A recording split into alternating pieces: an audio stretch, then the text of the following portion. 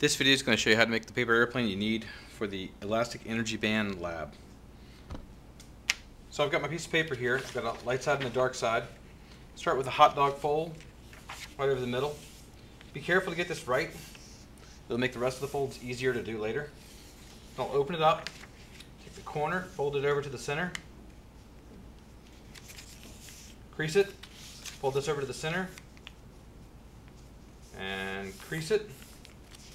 Then I'll take this and bring it down. So I'm folding it over.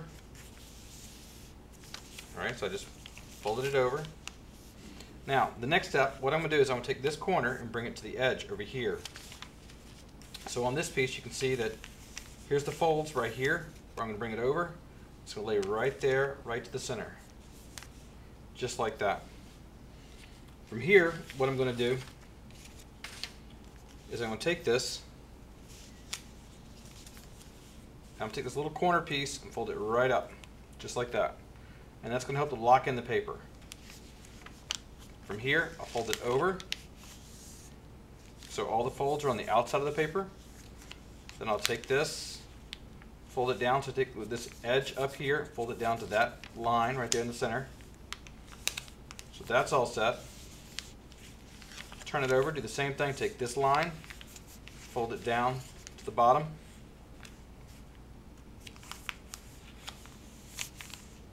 Just like that. So the glider is almost ready for our experiment. Next, what I'm going to do is I'm going to take a paper clip, and with this paper clip I'm going to open it up a little bit, and I'm going to punch a little hole. So I'll put a little hole right here with a paper clip, then I'll stick it into place. Because remember, we're doing this experiment, we're going to have a rubber band pull the paper airplane. From here, what I'll do is I'll take a piece of tape to hold the paper clip in place. There's the tape, holding it in place. Then I'll close it. Now for the paper airplane, when you have a paper airplane, it's going to open up. You want this part, these wings, you don't want them to go down. That'll cause the plane to flip and go downwards. You don't want them to be level. Instead, you want them to go upwards a little bit. One of the ways to help that is to take a piece of tape with them kind of in an upwards position. Put the tape across here.